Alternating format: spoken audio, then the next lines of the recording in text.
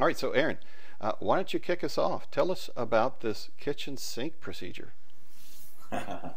So the kitchen sink is what I call these massive dynamic search procedures that let users search by, let's say we're looking for employees. They let them search by height or weight or last name or salary or any combination of those. So on the first try, usually you end up with these big messy statements with a lot of conditional constructs that say things like where column 1 is equal to param 1 or param 1 is null, and column 2 is equal to param 2 or param 2 is null, or you might even use the shorthand coalesce, so where column 1 is equal to coalesce at param 1 column 1. And these can get very messy for the optimizer. So I'm going to grab the screen and go into a quick demonstration of this. All right, so this first procedure that I have on the screen, I called kitchen sink more chaos. So it has a bunch of parameters that are coming in for just to save on screen real estate. I'm just using 2, so we're just going to look at first name and last name that are optional parameters here. So the procedure can say, like I was explaining before, where first name is equal to coalesce at first name, and last name is equal to coalesce at last name, last name. What this will do is if first name is null and last name is not, it will basically run the second clause and ignore the first. Now, there are some complications here if that column is nullable, but for the sake of argument, let's say these are non-nullable columns.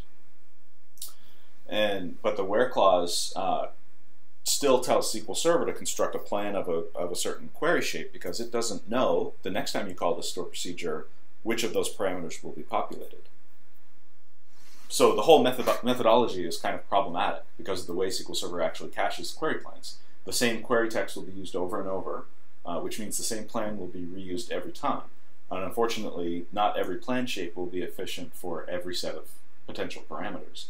So as it stands right now, the way the store procedure is written, everyone is going to get whatever plan was selected the first time the procedure was executed, based on the parameters that were supplied at that time. They may or may not be selective values. They may or may not be against columns that have supporting indexes, and what have you. All kinds of things can go wrong, and you've probably heard this being described as parameter sniffing. Now, you can avoid some of that by using option recompile, but then you're paying the cost of compilation every single time, even if the same parameters and even the same parameter values are used over and over again. So that seems kind of wasteful.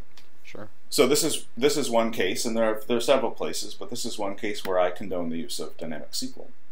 So if we look at an alternative rewrite of this store procedure, we take the same optional parameters and we build up a SQL statement in dynamic SQL. So if you look, we declare our SQL statement, which is going to be select call from dbo.table where, and then in order to avoid all kinds of messy conditional logic, like is this the first where clause that we're adding, I add where 1 equals 1. So this means with or without that initial where clause, we're returning everything in the table, right. And then we're allowing additional past parameters to filter down that result set. Yeah, since 1 is it always equals 1, it's always true, it gets all rows. Right. So we can add these filters conditionally. So when first name is not null, then we add and first name is equal to at first name. And then when last name is not null, we add and last name is equal to at last name. And imagine there are 30 more parameters here. It doesn't get extremely messy, but it's not quite as readable as a normal query. So then we use SPExecute SQL. We populate the query that we ended up with, the names of all of the parameters, and the values of all of the parameters. And we can do this without caring which ones are actually populated, since if they aren't referenced in the query text, they're simply dropped on the floor. Now, Kevin, you might say, but Aaron, won't this introduce an entry in the plan cache for every single combination of parameters? Aaron, won't this introduce a copy in the blank cache for every single one of these parameters? Yes. So, and I respond, why, yes, it will. However, you can mitigate the majority of this impact by using the optimize for ad hoc workload setting, which tells SQL Server to only store the fully compiled plan for queries that are executed more than once. So in the meantime, it will only store a stub, and the stub is much, much, much smaller than the actual plan. So you won't really be wasting any space in your plan cache until a version of one of these queries happens more than once. Right. So this is just one approach to mitigating some of that. Now, Kevin, you would probably argue that we should have more specialized stored procedures. So the problem is when you have a set of 30 parameters, making a stored procedure for every single possible combination of those parameters it's going to be a disaster. Yeah. You just have way too many combinations. Yeah. So there are a lot of cases and a lot of applications out there where they actually do need this flexibility, and this dynamic SQL approach is one way to prevent a plan from taking over the whole thing and saying this is the plan you're always going to get based on these parameters. And then if atypical parameters are the ones that are sent the first time, then every single invocation of this stored procedure is going to end up with that bad plan. So. Yeah, you're actually reading my mind. I was going to suggest that wouldn't we want as much as we could to write a specific set of queries that we know are the least generalized, because the more generalized SQL Server has to deal with the code, the more general and less specific your plan is. Right.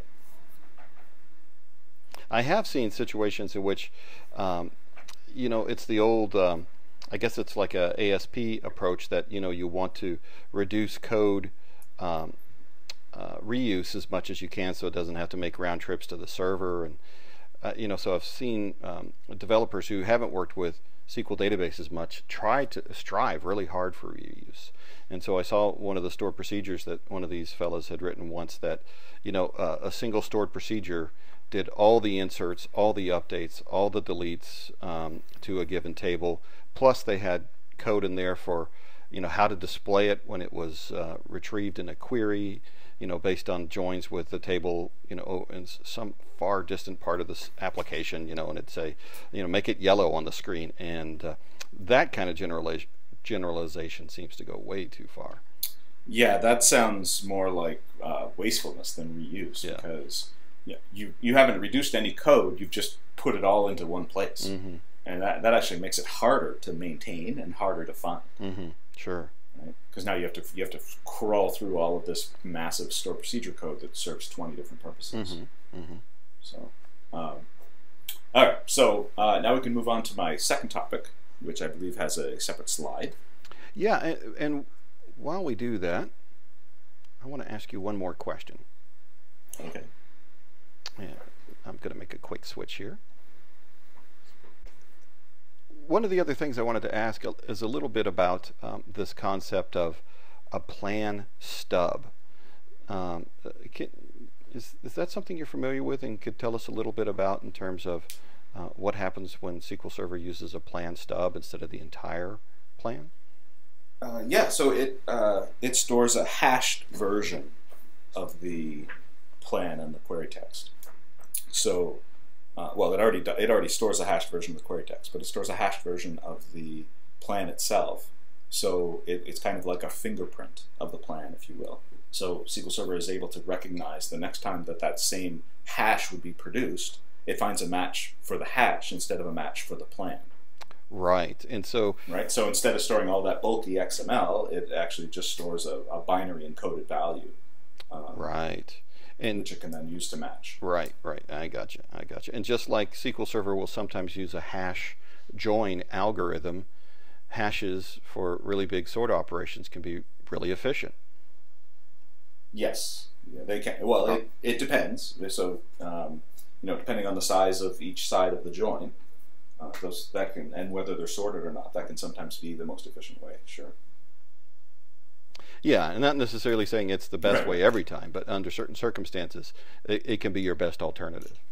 Yeah, absolutely.